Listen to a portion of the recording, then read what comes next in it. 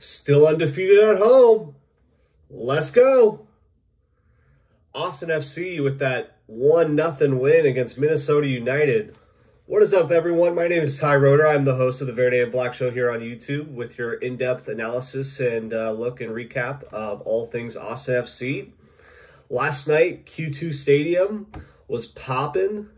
Still undefeated at home. We were able to get that 1-0 victory, and it feels so nice, especially after that tie against San Jose, which ultimately felt like a loss. Austin FC had a couple, two changes in the lineup. You had Hector Jimenez in for Nick Lima at right back, and then Ethan Finley starting. I believe actually, I think he might have started against San Jose now that I'm thinking about it. So not necessarily a change, but a change from what many felt was going to be a return for Cecilio Dominguez. That is a story in and of itself with Dominguez, getting his green card in Paraguay and now under investigation. A lot of speculation and not really sure exactly what it could be about. I know he had some off-field issues prior to joining Austin FC, but what worries me about that is they haven't released any information outside of that there's an investigation ongoing. So I feel like it must be pretty serious, or else Austin FC and maybe MLS would have just suspended him for a game or two. It sounds like they're looking into a lot greater detail. But the good news is without Cecilio Dominguez, Austin FC was still able to get that 1-0 victory. The first half against Minnesota United, both teams looked like they were playing for a single point, which was kind of worrisome on the Austin FC side. I understand Minnesota United coming on the road, wanting to, potentially sneak out a victory in the second half. They were playing the first half pretty relatively safe, as well as Austin FC. I think both of these teams, when the game started, we were tied at 8 points on the season, and you could tell this was a momentum game for Austin FC. It's still early on in the season, but you hate to drop those 2 points at San Jose when we were up 2-0. So being able to come on the road, it felt like both teams were trying to avoid any mistakes in the first half, and it was a really sluggish first half. Not a whole lot of action. So going into the second half, that goal that Urruti had, it was nice. I mean, he basically played a dummy role there, going down injured in the box, grasping at his leg and flailing, and then somehow miraculously is able to get up and just be in the right spot at the right time for Hector Jimenez to whip that ball in and slide it past the goalkeeper.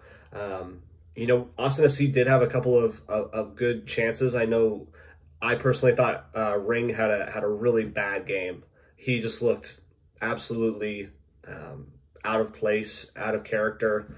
I don't want to say that's a trend for Ring, but it seems like he'll have a game or two where he's on, and then he'll have a game or two where he's off. And unfortunately, as the captain, a lot of the onus is put on him. And I mean, we got the win, but you just can't be having our captain, one, lose the ball in our defensive third, and two, just miss really clear opportunities. I mean, he had one shot, I want to say, I think it was early in the second half, might have been late in the first half, where, he tees it up right outside the box, and it was such a terrible whiff. I mean, it was probably 10 to 12 yards wide of the post. Just no technique there, and that's frustrating. As the season goes on, I think Ring will continue to carry that captain's armband, but honestly, I'd be okay with it going to Fagundes, maybe Driussi, if Ring starts to falter a little bit.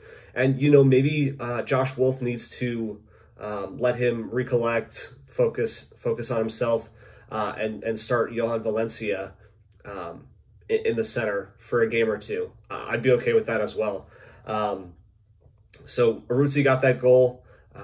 You could tell that United were trying to come back, which really opened up the game. I really liked John Gallagher coming in for Kolmanic. Kolmanic, I still think is solid. I was surprised to see Jimenez in for Nick Lima. I think Nick Lima kind of showed as to why he is the starter. Jimenez did have that nice ball into Urruti, but I personally prefer Nick Lima in there. And to be honest, you know, I was kind of surprised Josh Wolf bringing in his son, Owen Wolf. Not necessarily because I don't think Owen Wolf is subpar by any means, but in a 1-0 game, it just seems like a strange time. You know, maybe Wolf is echoing that sentiment of Ring just looked out of place, and maybe he thought that his son couldn't do much worse than what Ring was providing to the team at that time. And then it was so nice to see Danny Hoesen come in for Urruti. I was just hoping that, you know, he would get the ball inside the box or maybe outside the box and be able to put one away after that, you know, that disastrous last year with his injury, and there was so much hope for him. So it feels good to see him back in the squad. We controlled possession, you know, 57% of possession. We had 11 shots, 5 on goal, a couple of yellow cards, but overall, my takeaway from this game, I personally think we were kind of lucky. You know, we missed some clear opportunities, and the first 60 minutes up until Urruti scored were really sluggish on Austin FC's part. I wasn't impressed. I know, you know, you take 3 points where you can get them, but I'm still not confident in the way that we play.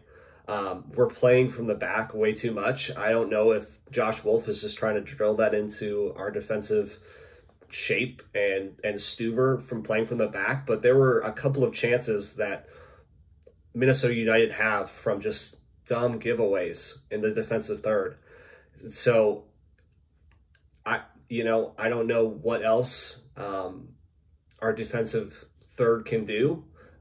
Gabrielsen, you know, wasn't a sore thumb today, thankfully. It seems like every game I'm stressed as to whether Gabrielsen's going to just hand the ball off to the opposing starting center forward. And luckily he didn't really do that. But it just feels very uncharacteristic for, you know, center backs and a well-balanced goalkeeper to be given the ball away so often and basically creating chances for the opponent. So I'd like to see maybe Wolf try to go away from that. Luckily, we haven't really been burned necessarily. I know Ring has had a couple of bad mishaps in the defensive third that have resulted in goals in previous games, but our defense was able to be solid for a majority of this game. Outside of Reynoso, Minnesota United didn't have a whole lot of offensive attack. My player of the game, I like to do a couple of players depending on how the outcome of the game goes. I really thought that I wouldn't have a player of the game. You know, I give it to Urruti just because of his goal scoring prowess. I like what he does from the standpoint of a center forward. I think he's our clear starting center forward. I'd like to see him be able to put away chances a little bit better. Primarily because I don't want Driussi to have all the pressure of being the goal scorer. I think Driussi can handle the pressure of being our goal scorer, along with Fagundes and obviously Dominguez when he was in the squad. But Urruti needs to take some ownership of that center forward position and start scoring consistently, and then I'll feel a lot more confident about our offense.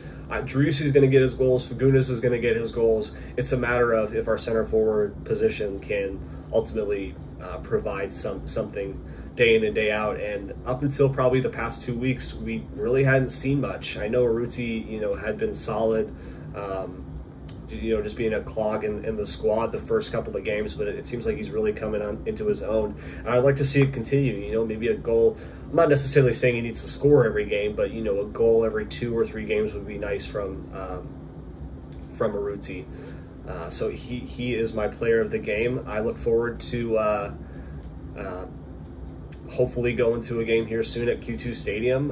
If you'd like this video or any of my previous videos, feel free to like and subscribe. You know, I do this for fun. just kind of break down Austin FC, what I saw. Yeah, thank you so much, and take care, y'all.